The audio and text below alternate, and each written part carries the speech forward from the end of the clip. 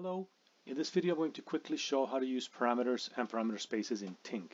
This will be using TINC standalone in Python without the client-server connection. So I'm going to prepare importing of TINC, and this is for TINC version 0.9.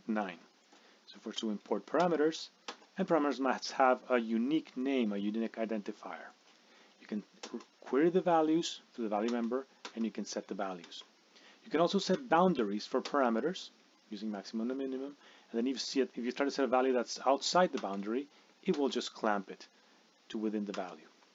You can also discretize the possible values that the parameter can take by setting the values member. So you can see here, these are the possible values that it can take. If I set something outside of bounds, it will be clamped again. And if I set something that's not exactly one of the values, it will just round it up to the closest one that exists or that's available. You can also trigger computation from parameter changes. You do this by defining a function that takes the new value for the parameter. So in this case, it will just print. And then what you do is you register this function as a callback to the parameter. And then what happens is that whenever the parameter changes, it will trigger the value. So you can see it got called, plus it got clamped to within the possible values.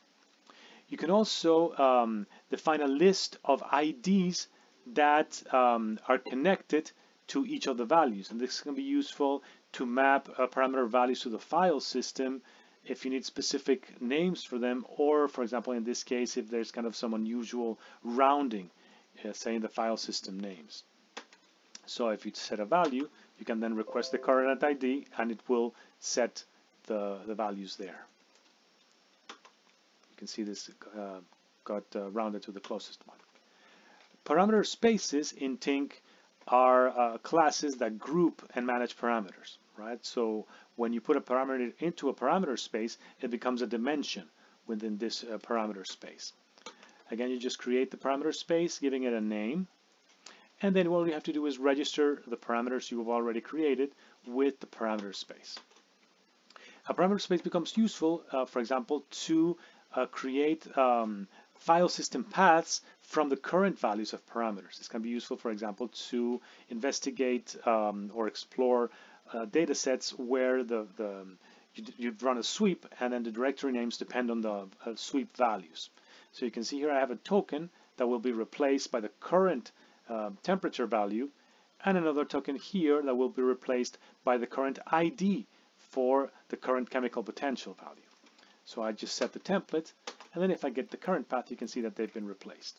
If I set a different value, then of course that changes.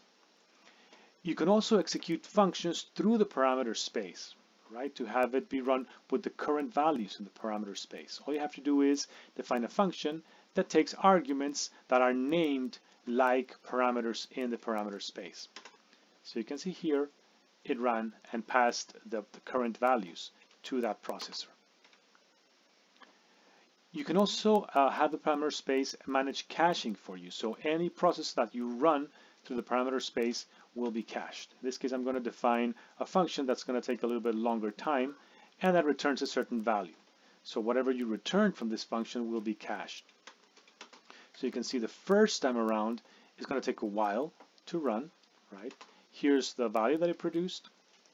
And then if I run it again, because it's going to have the same parameter, it's going to be in the same sample of the parameter space, it will be using cache and will return immediately. If I change the value, it will again take about 3 seconds to produce the output. But if I try it again, it will be very fast because it's running cache. And then I can go to a previously existing cached value. You can see that the callback is still being run. And you can see that it uses cache.